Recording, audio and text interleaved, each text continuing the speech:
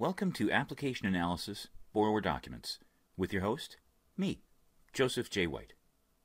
In this tutorial, we will be covering the following topics.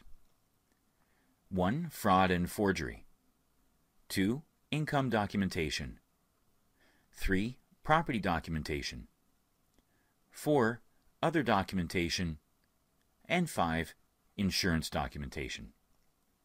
Once you've completed the tutorial, it will be time to move on to the interactive quiz. So, let's get started. Introduction. A mortgage agent must be able to review each document obtained in a mortgage transaction to determine if there is any potential misrepresentation or fraud.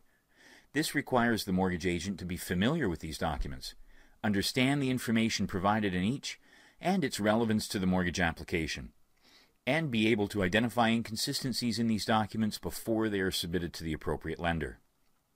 Clearly, it's in the agent's best interest to do such a review. If an application submitted to a lender contains information in the application that is different than in the supporting documentation, the application process will be slowed down significantly, and/or the application may be declined by the lender. The following sections contain a visual representation of each document so you can recognize the documents as well as analyze each. Fraud and forgery. Unfortunately, documents can be forged and used for fraudulent purposes in the mortgage application process. To help safeguard against submitting forged documents to a lender, the agent must have an understanding of the information contained in each document. With today's technology, individuals wishing to create a forged document can and will. They can use software to manipulate documents provided by employers, the government, or other participants in the mortgage transaction to appear to be valid. Because forgery is more sophisticated in today's marketplace than ever before, it is necessary for the mortgage agent to closely inspect the documents provided by the borrower. While, in the vast majority of cases, borrowers are honest and supply legitimate documentation, it is the dishonest borrower who will cause the greatest harm to a mortgage agent's reputation if that mortgage agent submits forged documentation to a lender that he or she should have known was forged.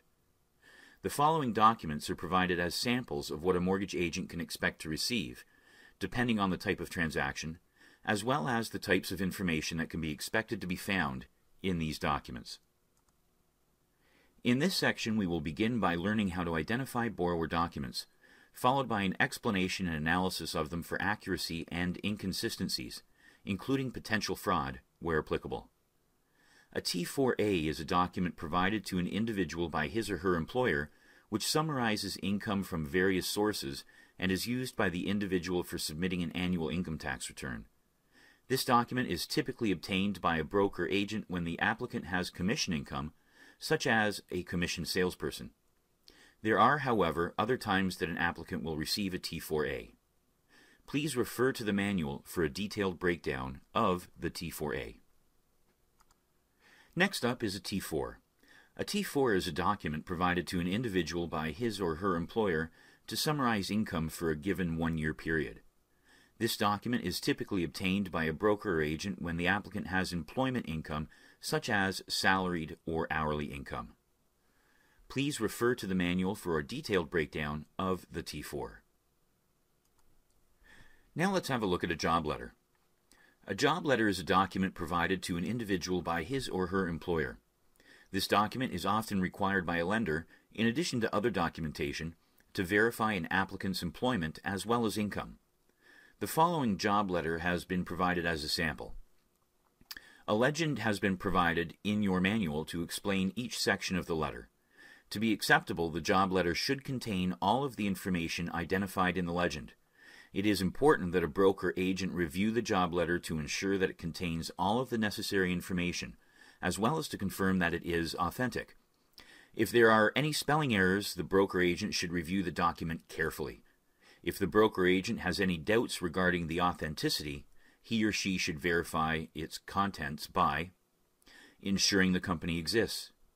Perform a Canada 411 search to verify that the company is listed. If it isn't, the broker agent should contact the borrower for further information.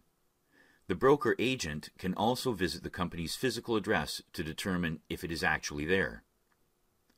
Contacting the employer using the contact information found in the job letter to verify its contents is also a good point of due diligence. Now let's look at the different sections of this job letter to ensure that the information provided is accurate. We'll look at the company letterhead, including the logo if applicable, and contact information. Ensure that this information is correct by verifying it using Canada 411, calling the contact numbers, and/or visiting the physical location. The date. The job letter needs to be recent in relation to the application. If the job letter was written before the broker agent took the application, a current pay stub should also be obtained to ensure that the applicant is still employed by this employer. If the job letter is over 1 month old, the lender may require an up-to-date job letter. The re-line. This line may or may not be present depending on the policy of the employer. The to line.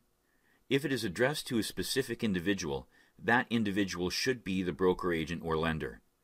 If it is addressed to another individual, the broker agent should confirm the identity of that person and the reason for the other name. It may be a job letter that was supplied to another broker agent or lender. The job letter must also contain the applicant's position and if he or she is full-time, part-time, seasonal, temporary, contract, or on probation. Next is the date of employment. The job letter must contain the date that the applicant was first hired. Now we'll look at the income amount. The job letter must contain the amount of annual income earned by the applicant and if it is salary, hourly, or commission-based. Any additional income, such as bonus income, must be listed separately from the salaried income. And finally, writer's information. The writer of the job letter should be clearly identified so that he or she may be contacted to verify the letter's information. Next up is a Notice of Assessment, or an NOA. This is issued by the federal government when a personal tax return has been completed and filed. This document provides a breakdown of the year's income along with the balance owing or refund due. A broker or agent will typically obtain this document when processing an application using a stated income program to provide proof that there are no outstanding back taxes owing to the Canada Revenue Agency. This document may also be required in other circumstances as determined by each lender. In addition to the standard income documents that we've just covered, we also cover a master business license and financial statements in the manual. However, they're not as commonly required as the ones just discussed. Please have a look at them for a detailed explanation of both. Number 2, property documentation. A broker agent will be required to submit additional documents to a lender based on the purpose of the mortgage. For example, an MLS and agreement of purchase and sale will most often be required by a lender in a purchase transaction. Please refer to the manual for a detailed look at the MLS and agreement of purchase and sale documents. Section 3, Other Documentation. In addition to the documents we've already discussed, there are several other documents that may be required depending on the type of transaction that you're completing. They include a gift letter, property assessment, mortgage statement, tax bill, condominium status certificate, and a certificate of ILA, or independent legal advice. For more information on these documents, please refer to the course manual. Section 4, Creditor Insurance Documentation.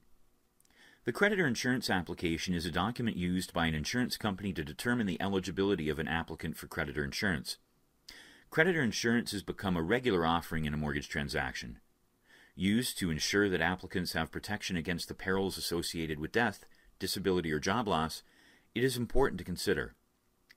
Failure of the mortgage agent to adequately advise the potential borrower of his or her options to obtain creditor insurance can result in the agent being sued by the borrower if the borrower was not adequately insured and one of the covered perils occurred. To protect both the borrower and the agent must inform the borrower of the availability of the insurance and, where necessary, complete the appropriate documentation to either waive applying for insurance or to apply for the appropriate insurance. Please refer to the course manual for a detailed look at a creditor insurance application form. And that brings us to the end of this module. Your next step is to ensure that you read the chapter in your textbook and complete the chapter review questions. The answers to those questions are at www.remic.ca.